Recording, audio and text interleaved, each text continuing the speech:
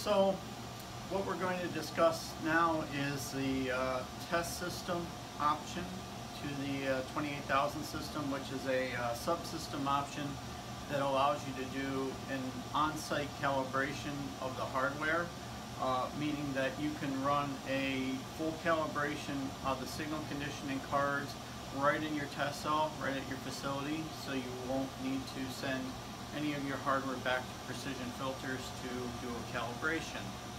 So the test system consists of the 28,000 BIF control card, which provides, in addition to providing the Ethernet interface to the PC, there are also test circuits on the BIF card that work in conjunction with the test bus function, which we use to inject signals, and the monitor function, which allows us to break off any single output of any channel and monitor it with our BIF control card, so we can view the output of any channel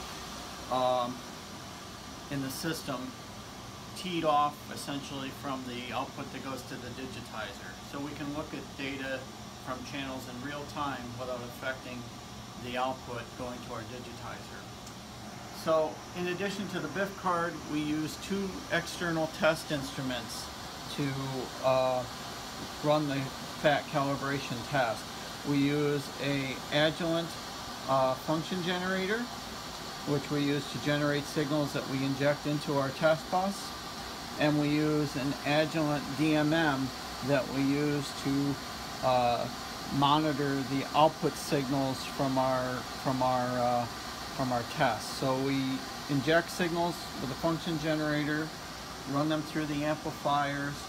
We use the monitor to look at the amplifier outputs, and then the monitor is measured with the DMM.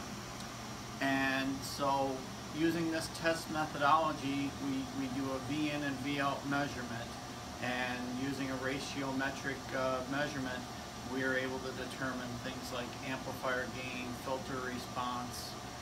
We can measure the excitation, supply levels, and all the other functions of the card. So when we run our factory acceptance test, or as we call it FAT, we verify every single function of the card: excitation, filters, amplifiers, etc. So these are the components of the test system.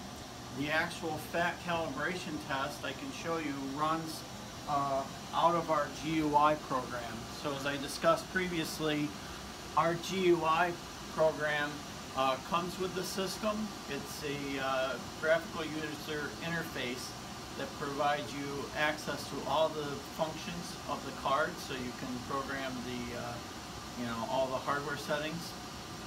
And running out of this GUI program, we can also execute the factory acceptance test. So I'll talk a little bit about that. Inside of our software, we configure a interface, a remote interface to the DMM and to the function generator, and we're controlling the chassis.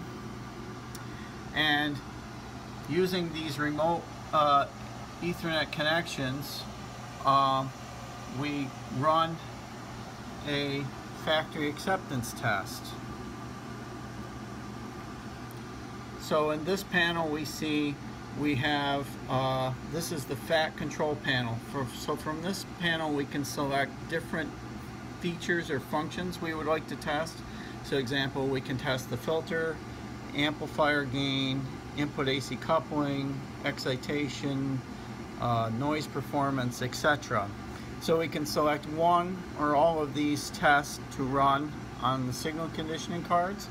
And here we see a listing of the channels in our chassis. So we can select one or all of the channels in the chassis to run a FAT test on. So when we kick off the FAT, what happens is the software takes control of the remote test instruments, the function generator and the DMM, and it takes control of the chassis. And the software then orchestrates a test where we inject signals, measure the injected signals, measure the amplifier outputs, and calculate, you know, whether we are whether the hardware is functioning and whether we are compliant with our specifications. So what I will do here is I'm going to demonstrate a test where we're going to test the filter function of a channel in our system. So what we will do is in our test system FAT panel, we will select the filter test.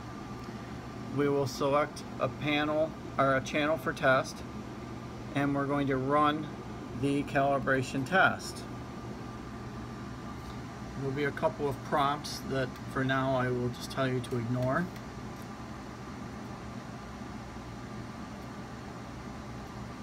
Okay, so here we go. So we can see we're setting up to start the filter test. We see that we outline the parameters for the test. So in this test we're setting the filter cutoff to 30 Hertz. We tell you the filter type that we're testing, and we tell you how we're calculating gain. So in this test we're putting in DC. We measure the offset. We measure the amplifier response without the filter in and with the filter in, and then we calculate an amplifier gain. So now we can see we went from DC, now we're injecting 25.62 Hertz with a 30 Hertz cutoff. We expect the filter to be attenuated by 0.1 dB, and we measured that it was. Now we're injecting 28.32 Hertz. We expect the filter to be 1 dB down at that point, and we measured 0.971. And then we inject 30 Hertz, which is a filter cutoff. We measured minus 2.901 dB, and we expect it to be 3 dB down, and that's with a 2.2 dB tolerance. So for each of these tests, we tell you a VN, a VOut, an expected response, and the error, and then we give you a pass-fail status. So using this test, we can do a full calibration on the entire card. So this FAT test methodology, as I said, allows you to do a full calibration of the system in place. Sort of an offshoot test of what we call the FAT calibration test is what we call a go-no-go test. And a go-no-go test is very similar to the FAT test, but the go-no-go, instead of exercising all of the functions on the card by changing all of the settings, only test what the current settings are. So a go-no-go test would be very valuable if you are getting ready to run tests to make your measurements. So you would configure the system. So you would configure the excitation, the amplifier gain, the filters to the appropriate settings for your measurement. Then, right before you actually make the measurement, you can run a go-no-go test, which looks very similar to the FAT that I just showed you. And what the go-no-go test would do is look at the current settings and then use the test system to go out and measure them to verify that the hardware is actually set to those settings and that the hardware is actually functioning properly. So before you ran a test, it would be a very quick automated checkout to verify that the hardware is programmed properly and functioning as intended. So this test not only serves to tell you that everything is working for your measurement, it also documents what your settings were for a particular test run. So using the test subsystem option is very powerful from a calibration standpoint and from a pre-test verification test point. Thank you, Kyle. So that wraps up our video. Should you have any questions about any aspect of the presentation or any of the tests we did or any aspect of the equipment, please feel free to contact us. Thank you for listening.